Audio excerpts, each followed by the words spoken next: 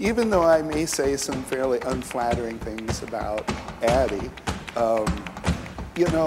I hasten to say to everyone, if you have a process that works for you, that produces the quality product that you want in the time frame that you've got with the resources that you've got, I think you're really fortunate, and you ought to stick with that process.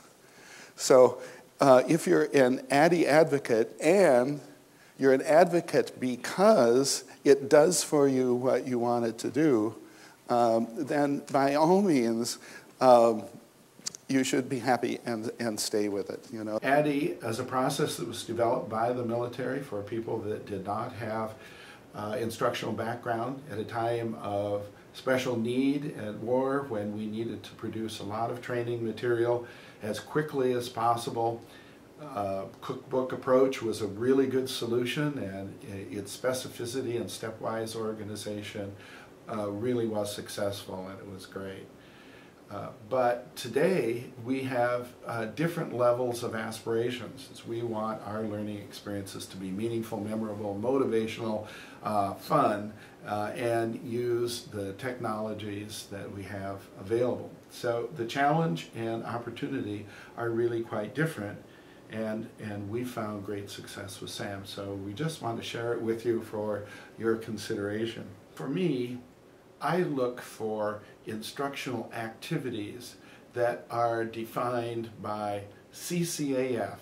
They're defined by context, challenge, activity, and feedback. This context challenge keeps people really focused on the outcomes that we are striving for. In actuality, we don't care what each other knows. We only care what you do with that knowledge. And if you just know it and you can answer a multiple choice question, you aren't very valuable in most situations, It's what can you perform, what can you do? So my scale is you begin with knowledge, which you want to transform into ability, which you want to transform into performance. If you know that there's going to be a quiz at the end, and this doesn't matter if it's corporate training or second grade, if you know that there's going to be a quiz at the end, we allocate our brain power to learn material so that we'll have it at the desired time. And then it erodes amazingly fast. And this tell and test form of instruction really fosters forgetting, if you will. So I have to tell you that I'm not interested in a process that's designed to optimize building tell and test stuff. ADDIE was, again, developed in a very nicely organized manner. But as I look at CCAF and I look at the way ADDIE is arranged, I'm not seeing it focusing on that kind of experience, on the learner's experience. I'm seeing it focused on content. And I think content comes in as a solution, but not the focus. As I look at those various tasks, all of them make sense to me. And they belong in a process of developing instructional materials, but they don't belong in phases, as is often laid out. Now, of course, there have been many modifications to ADDIE over time to try to deal with that, and we're just building on those ideas. I think that's going very much in the right direction. I think I could think of a process, and it probably would look kind of a lot like a simplified form of ADDIE. You could do something a lot simpler than all of the steps that are usually listed in ADDIE and get a tell and test. And in fact, that's what lots of teachers in schools and everywhere else do many, many, many times. Now, as you know, I do most of my work with at least an e-learning component in it. So I tend to think about this in those terms. But everything that we're talking about here in terms of process and in terms of product is not in any way restricted to e-learning.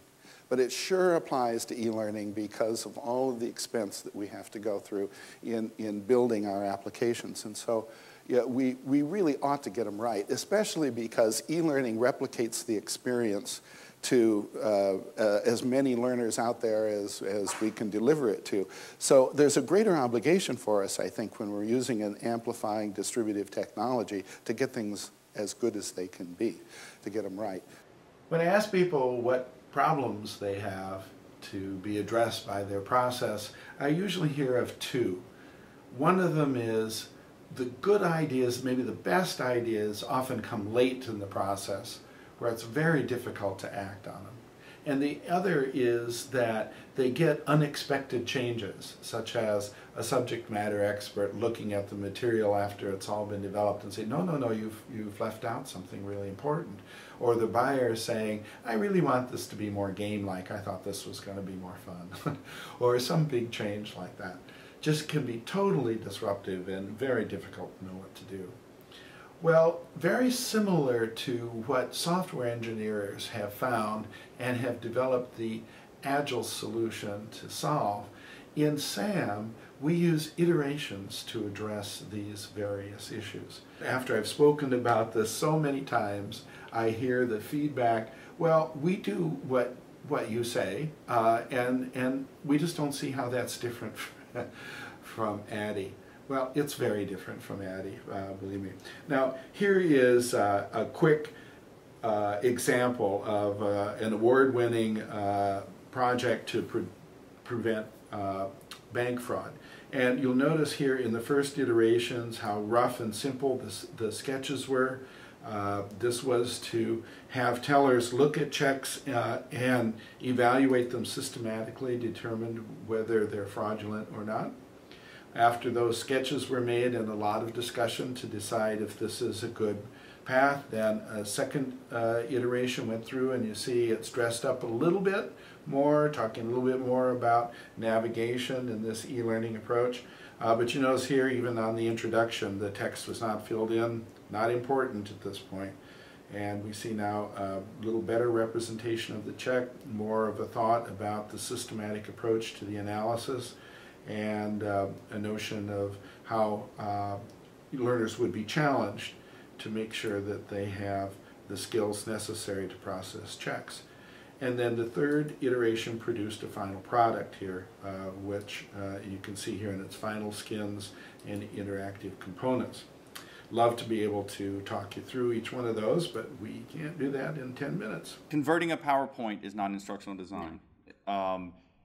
Creating a nice page turner that provides information to a learner, while may seem to be in the realm of instruction, really the majority of that effort is media design or instructional materials design. Right. And nowadays with the rapid development tools, it's really just, you know, materials development. There's no design to it at all with the templates and the things that you can use. Right, right. And it's not that those are bad always, or No. that's the situation, but I think when we're saying instructional design, we really want to push each other and everyone here at Allen Interactions and everyone in our industry, right, to really design things for learners for the purpose of learning. Right, right. We have to be honest with ourselves.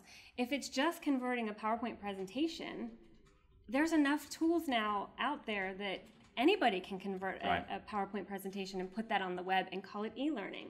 We, as instructional designers, need to take a step back and look at the strategy, the approach, the performance, all of those things to become a partner, to not be seen as a cost center, to be seen as a value add to our organizations, to our clients, to whoever it is that we're building this learning for, and say, look, we're going to look for performance change methods, and we're going to have challenge-based instruction that will get us to change that performance. You know, Michael always says that ADDIE tells us what we need to do, and Sam challenged us to say, why not? Right. And I think that instructional design is more of the art of why not.